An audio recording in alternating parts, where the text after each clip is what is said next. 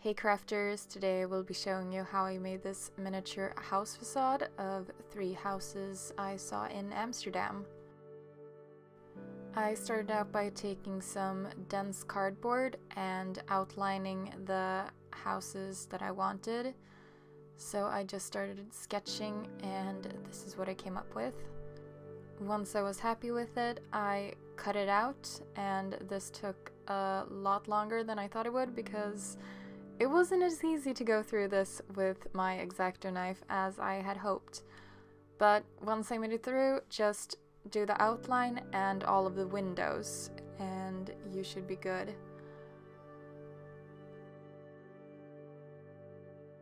So this is what it looked like when I finally managed to cut all the pieces out. I then took some paper and covered all the raw edges to make it look nicer in the end. Now on to the brick. I took some thin cork material and I cut out long skinny bricks out of this. What I noticed in Amsterdam was that the bricks are not the standard size. They are a lot longer and skinnier than regular bricks. So that is what I went for. Here is me applying them, so I just used a glue stick and then one by one applied them with tweezers, and I can tell you right now this was a very time-consuming and frustrating process. So at the bottom here I'm just using another piece just to get a very straight line. As you can tell, when I made the paper surround, I also redrew the edges of the window so I had an outline to follow. Here is my progress. Make sure to stagger the pattern as you're doing this, and that is going to give you the most natural result. The easiest way I found to do this process was to glue a small area with glue stick and then just place a few of these at a time. Something that I noticed with using such a small scale was that the bricks were very difficult to get to be the same size. Some were slightly thicker, some were slightly thinner. What I did to try to minimize the impact of this was to just place the thicker ones in a row and the skinnier ones in one row, so that way you don't really notice that the pattern is kind of getting thicker or thinner. As you can see between the windows, I decided to put 1/2 of a brick down and then a long one and then a half and then a long one. This, in hindsight, was not the easiest way to do this. What I would have done from the beginning, but I only realized on like the last few windows, which is frustrating, is that it's very difficult to go in with the glue stick after you've done this. The easiest thing to do would be to put 2 halves straight away, then a long one, and then 2 halves, and then a long one. That is how you would get the best result doing this, and then you can just fix the edges with your X-acto knife. Here, what I'm doing with the window is placing 1/2 of a brick and then the long ones, and then the next row would be a full brick, and then the next one would be 1/2 a brick. So just continue doing that, and that is gonna continue to stagger the pattern and it will look the nicest.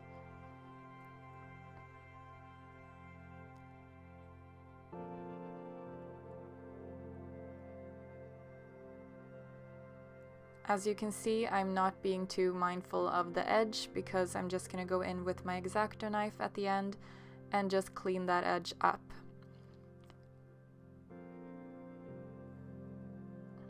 Once you get to the end of this process and you're laying your last few bricks, don't be too scared by the fact that you could have a slightly bigger gap between the row you were doing and the last row. The paint we're gonna use is very forgiving with these like small little things, so you're not really gonna be able to tell at the end. But here I am coming to the end of this very frustrating long process. If you have access to anything that looks like brick and is in the scale you're using, you might want to go with that, because this was not something I'm recommending, because this was horrible. As you can see, I made sure not to continue the brick pattern straight across all 3 buildings. I made sure to make distinguished stops and starts of the building so that you could tell them apart easily. But here is the final product. And on to the next step, which was a lot more frustrating than I assumed it would be. So this entire project is basically 3 steps of me being very frustrated with myself for starting this project, but me being too stubborn to stop. So I decided to go for 3 paint colors: navy blue, pink, and dark gray. I had a lot of anxiety picking these colors out, so the navy blue one was the only one I knew I wanted to do, and the other 2 were just the anxiety factor for me. You want to be really careful as you're doing this, because if you put too much paint on your brush, you're gonna fill in the gap between the bricks, and that is gonna just ruin all the work you just did. So I have quite small amounts of paint on my brush, and I'm just lightly brushing over the face of the bricks, and then I'm carefully going in between the bricks so that the paint will get on the back and the sides and will just look seamless and nice. I'm being very careful not to get any of the blue paint on the pink house, because the pink is not going to cover it very well. Here I'm also being very careful of not getting paint on the windows, which is stupid on the blue house, because I ended up painting the windows black anyway. As you see here, I finally figured that out. And now on to the pink house. The pink and the gray house, I decided to have white windows, so those I'm being more careful with. But just continue this long, frustrating process for me, because the end result, I'm trying to like make myself think that the end result is worth all of this, but like I wouldn't do it again. Let's just say that. Something you might have noticed about this is that the windows are tall at the bottom and get smaller as they go up. This is something I heard about the architecture in Amsterdam when I was there. They said that if you had a lot of money back when these houses were built, you like to make the windows tall at the bottom and small as they went up, because if you were standing on the street, the building would appear a lot taller, so it just meant that you had more money, which I thought was a really fascinating thing, and I mimicked that in this process. These 3 houses are actually 3 houses that I saw there. They are not the same colors. I decided to make my own decisions on the colors. These 3 houses are not next to each other in Amsterdam. I just found the 3 most interesting ones that I could see and decided to put those 3 together and then just paint them my own colors. The blue building I think actually is blue, but the other 2 are not these colors. I did, however, see a few pink houses in Amsterdam, so that's why I feel like it's okay to paint the middle one pink. Now on to the last one. I kind of really like the look of the cardboard, or the cork as it is here, but the cardboard backing did not match, so that's why I had to paint it.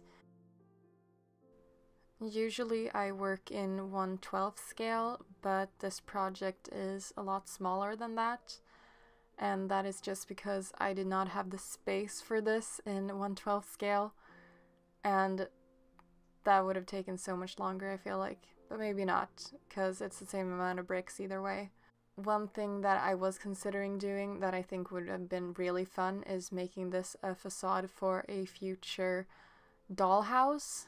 but a few things would be hard with that is that the windows are not on the same level as each other, so you would have to make it in 3 separate chunks, but that would be fine with me because it would look so cool. And finally, we are done with step 2. I think it looks really nice, so I'm hoping it was worth it. Here are a few pieces that I cut out to match the buildings. These are out of the thick cardboard, and I just painted these pieces white. Here are a few very small, slim pieces of wood I cut out. These are going to go around the windows. I made sure to paint these before I started cutting them out. And here is after I've cut them all out. I just laid them out like this so that I would remember which one goes where. Here I have cut out some thin plastic sheets as the windows. I did this on my bunny cage tutorial if you want to check that out. For the crosses on the windows, I made sure to take some thin strips of paper. For the blue house, I painted the strips black, and for the others, I left them white. As you can see here, I started gluing them down. This is with glue stick. Just take the piece of paper, drag it across the glue, and then onto the window. So make sure everything goes horizontal first and then vertical, and that will give you a seamless look. As you can tell, I have some painter's tape on here, and that is so that I could make some marks on it.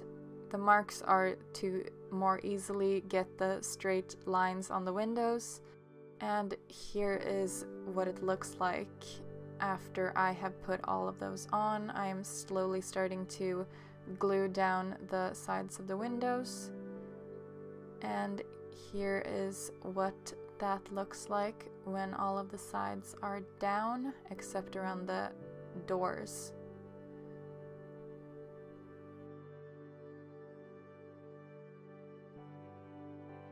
Here is what I did for the stairs. I decided I wanted a really flat profile on this project. So I made this small flat staircase to go along, and I just decided to paint this gray. I tried to go for kind of a concrete gray, but I don't know if that really shows up on camera or not.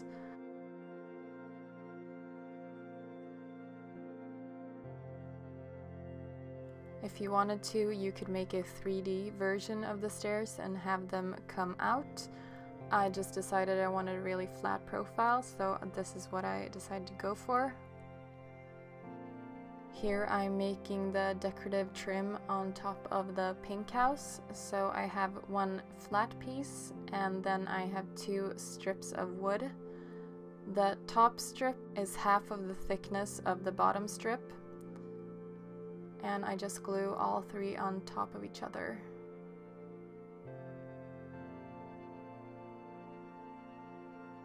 Once that is all glued in place, I just painted that white. And here I am adding small squares the same distance apart. And this is what, in my opinion, kind of makes this trim look really nice. Here are the pieces, and just glue them down one by one using tweezers.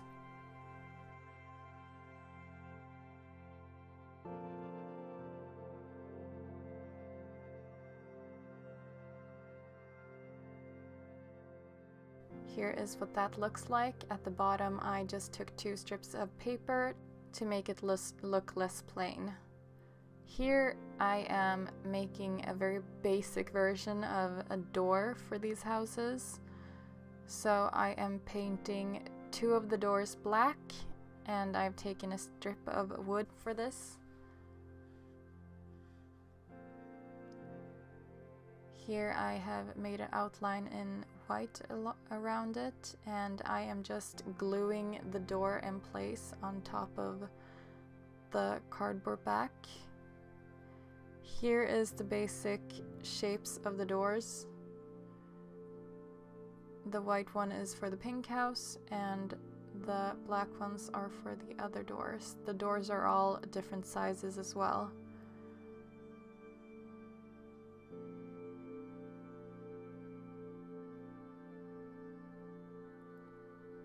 Here I'm just trying to figure out the layout, make sure everything is centered before I go ahead and glue it down. I did paint the back of this so that it would be less cleanup for me afterwards. But it's basically a frame around the door and then a few middle pieces that go straight across. That's what I'm putting there now. And then just some fancy stuff for the door. If you actually want to see me make a real door, please just check out my door tutorial. I'll link it below. For the handle, I cut out a very small piece of rectangular paper, painted that black, and I decided all 3 doors would have similar hardware. For the handles, I made tiny balls of clay and I just glued those in place. Here is me trying to show you, because it was kind of hard with black on black, but here is basically the finished product.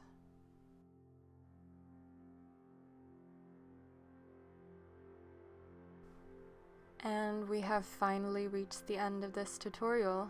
I hope you guys enjoyed the video, even though I complained a bit. But I promise not to do that in the next video. I hope you learned something from this tutorial and I hope to see you next time. Thanks for watching. Bye.